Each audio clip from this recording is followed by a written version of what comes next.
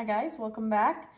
The examples that I'm going to be talking about right now will correspond with your assignment that will be due on May 7th. Okay, we are talking about lower and upper quartiles. Okay, and that is just a fancy word for splitting data points up into quarters. Okay, so right off the bat, I'm just going to kind of define this. Okay, so we are splitting data points into quarters, right? Quarters, quartiles, okay? So quarters, think of like 4 quarters in a dollar, so, or 4 pieces. Okay, so that's what we're doing today, is we're basically splitting our data points just into 4 pieces, 4 even pieces. Okay, so we're gonna go over 2 examples today, 2 data points, and then you guys will do 3 problems on your own for this example or assignment, sorry, excuse me. Okay, so let's get right into it. It's asking us to find the lower and upper quartiles. Okay, so the first data point that we're given runs in a softball game. Okay, you guys should know by now, I've talked about softball plenty. Runs, that just means points, right? They don't say points in baseball and softball, it's runs. Okay, fun fact, fun non-math fact. Okay, so let's write down our steps for finding the lower and upper quartile. Okay, so our first step, we need to find the median. Okay, and if you guys remember from your last assignment, that just means the middle data point. Okay, so in order to find the middle data point, we need to make sure that they're written in numerical order or from smallest to biggest. These guys are, so we don't have to rewrite them. All we need to do is find the middle. Okay, I'm not going to cross them off this time because I still need to see these numbers. Okay, I'm just going to put dots underneath until we get to the middle. Okay, so remember from last time, to find the median, start with 1 from the front, 1 from the back. Okay, and then keep going, front, back, front, back, front, back, and there we go. Okay, this 5 is our median of our total data points, okay? He's in the middle, the very middle. Okay, so now what we have, we've now split our data point into 2 pieces. This first piece is our lower quartile. Okay. This piece, okay, goes on right here, is our upper quartile. Okay, or where we're going to find the lower and the upper quartile, right? These are the smaller ones, these are the bigger ones. You can think of it that way. Okay, so now our second step, we found the median, we did that. So now what we do is we actually do it again for each quartile. Find the median for each quartile. Okay, this just means we're going to take our first half and we're going to find the middle of that, and then we're going to take the second half and find the middle of that, the medians for both. Okay, so I'm going to do a different color now. So I'm going to do the same thing. Okay, now if you'd like, you can cross them off.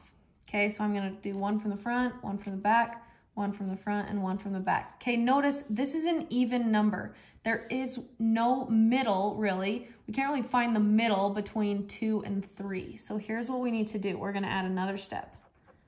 Okay, add the 2 middles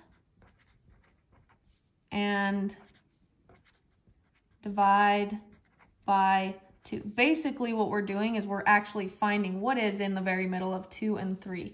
Okay, if you already know, that's awesome. In fact, I'm going to add a little note right there. When it's even. When it's an even number, right? We had 4 data points here. 1, 2, 3, 4. You do not include your median. Okay, so we're going to take 2 plus 3 right here, and we're going to divide it by 2. Okay, 2 plus 3 is 5. 5 divided by 2 is 2.5. Okay, so this means that our lower quartile we just write it LQ equals 2.5. Okay, we found our lower quartile. Now we need to find our upper quartile. Okay, so again, it's probably going to be an even number, right? We have 1, 2, 3, 4 that we're dealing with. So one from the front, one from the back, front, back. So now we need to figure out what is exactly in the middle of 6 and 7. So we're going to take 6 plus 7, right? We're doing our step 3 if we need to right here, and we're dividing it by 2. 6 plus 7, 13. 13 divided by 2, 6.5. Okay, so our lower quartile was 2.5, right in the middle of 2 and 3. And our upper quartile was 6.5. You can write this UQ right in the middle of 6 and 7. Okay, awesome. So basically what we did is we split it up into 4 pieces.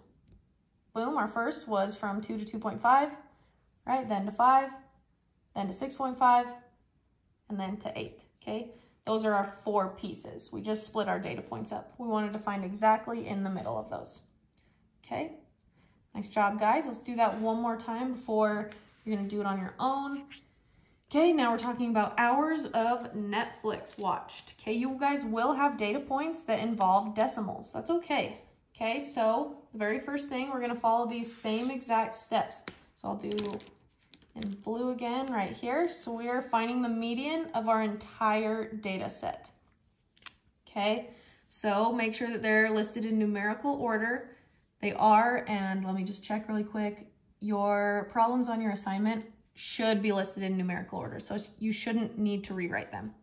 Okay, so now we're just gonna cross off, well actually not cross off, one from the front, one from the back, front, back, front, back, front, back, and boom, there's our median. Okay, 6.25 is right in the middle. So now we have our lower quartile and our upper quartile. Lower one, smaller numbers, upper one, bigger numbers. Okay, now we're going to do our number 3. Actually, no, not number 3 yet. Okay, we're gonna find the median. Okay, these 2 and 3 kind of go together. We're finding the exact middle. Okay, so first thing I'm gonna do my lower quartile. Okay, boom, boom, boom, boom. Okay, this is where we're trying to find exactly in the middle of 4 and 4.25. Okay, so I'm gonna bring this, I'm actually gonna draw an arrow down here so you guys can see it. So just like we did up here, add the 2 middles and divide by 2. So we're adding these 2 guys, 4 plus 4.25, and we're gonna divide that all by 2 to get our lower quartile. Okay, let me scoot that up so you guys can see it. Here's our calculator. So let's do 4 plus 4.25. That's gonna give me 8.25 on top. Okay, and this is where we can divide it by 2. In our calculator, divide by 2, and that gives us 4.125. Okay, so we found our lower quartile. It was 4.125. Okay, now let's do the same thing for our upper quartile. Again, we have an even number, right? So when I try and cross them off, there's no exact middle. So that's what we need to find right here. Okay, so we're gonna do the same exact thing again, just like we did 4 plus 4.25. Now we have to add these 2 guys. 8.25 plus 9 to find the exact middle, divide it by 2. Okay, so this time we have 8.25 plus 9 equals 17.25. We're gonna divide it by 2. So divide by 2, and we get 8.625. Okay, 8.625, and that is our upper quartile, UQ, equals 8.625. And that is our answer. Okay, we found the lower and the upper quartile. Okay, follow these steps. Okay, you're going to have to use number 3. You're going to have to add up these 2 numbers that were in the middle and then divide them by 2 to find what exactly is in the middle of them. Okay, 4.125 is exactly in the middle between 4 and 4.25. Okay, again, 8.625 is exactly in the middle of 8.25 and 9. Okay, add those two guys up, divide them by 2, and that'll give you your answers. It's okay to do decimals. You probably will need a calculator, but that's all you guys are doing today. Okay, lower and upper quartiles. Okay, you guys are awesome. Stay safe and healthy.